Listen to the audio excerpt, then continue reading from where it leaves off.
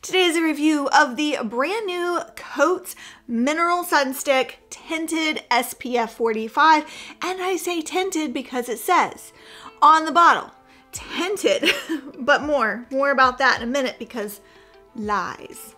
It is 1 fluid ounce, water resistant for 80 minutes, 4% titanium dioxide, 5.5 zinc oxide. And it comes like a little tiny deodorant stick. Should you buy this or should you skip it? Watch my wear test and I will wrap it up with my final thoughts. Wait. Join me in my mission to prevent skin cancer by subscribing to this channel. Thanks so much. New sunscreen day. Cotz Mineral Sunstick. I heard that sunsticks are all the rage in 2023. Oh, it's got a little top on it. I'm having trouble popping off. Mama, what you doing? What's going on?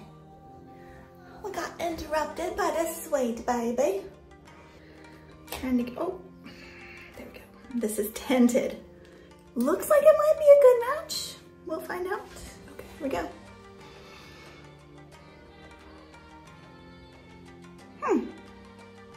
That's clear, right? It says tinted, but there's no tint. No, there's no tint.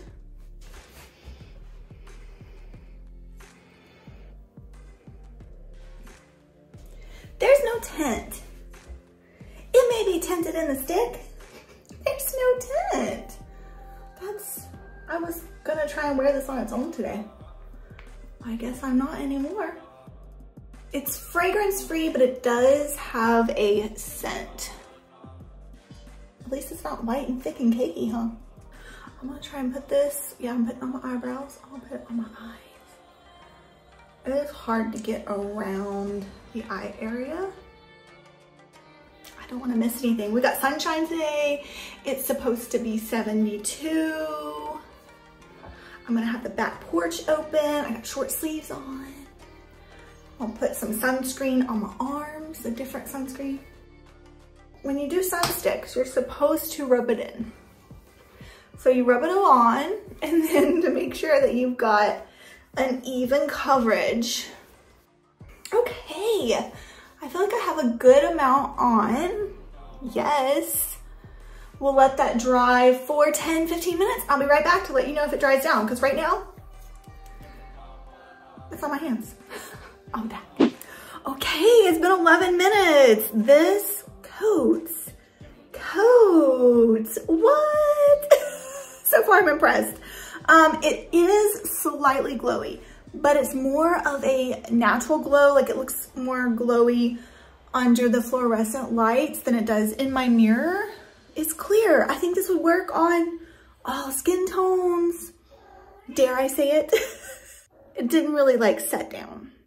So that's the one thing. It does make your face feel a little greasy, but it is water resistant for 80 minutes. Let's put on foundation. I'm gonna tried and true, and then I'll pop back in. But so far, what? It's not irritating my eyes at all. It went for my eyes perfectly too. I'm also thinking I'm going to use it to reapply on top of makeup later. See if it works good on top of makeup. Cotz, you did me dirty.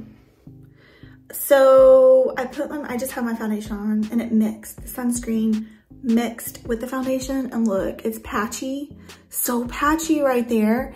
And it like accentuated any dryness that I had, and it made my foundation go on not evenly. Like I had to pat viciously to get my foundation to stick to my face. So, but this looks really bad. I don't know if you can tell. All right, I switched to 4K.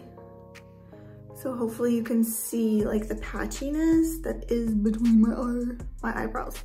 That looks so bad. I will not be reapplying this on top of my foundation. Yay for sun!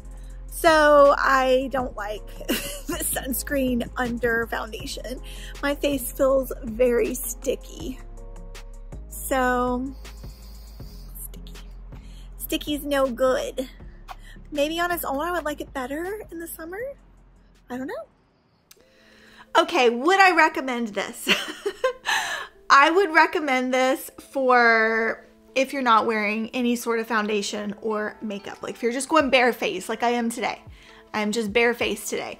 This would be great. It's also water resistant, so I think it would do really well in like pool situations. It would be easy application. Now what I didn't show you, I failed to show you in the video properly, is that you need to put more than one layer on and then make sure that you rub it in. Most people apply 2 to 3 layers of a stick sunscreen to prevent skip areas. And then of course reapply every 2 hours. I did not test this one on top of foundation because I saw what it did under foundation. So I can't recommend this one for on top of foundation. I think it's good for combination skin, leaning towards oily skin. I would skip this if you have dry skin. I love that it's fragrance free. I love that it's water resistant. I love that it's a natural finish, and $24 isn't a bad price. Today is a good day to wear sunscreen.